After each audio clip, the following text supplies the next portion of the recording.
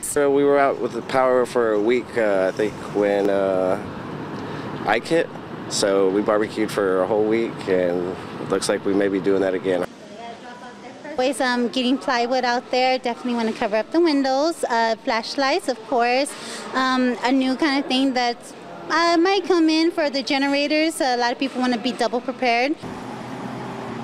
But with my wife and I, we usually always joke about it because every time they say it's going to be real big, it usually goes another direction. But I'm going to take the extra precautions just in case because I don't want to get stuck. We'll see. I don't think I'll be able to make it to work for the next couple of days. And I work on pipelines, so if an emergency happens, I don't know if I'll be able to make it out there. I'm guessing enough to go to Corpus Christi to go and take care of my parents because they refuse to leave Corpus Christi.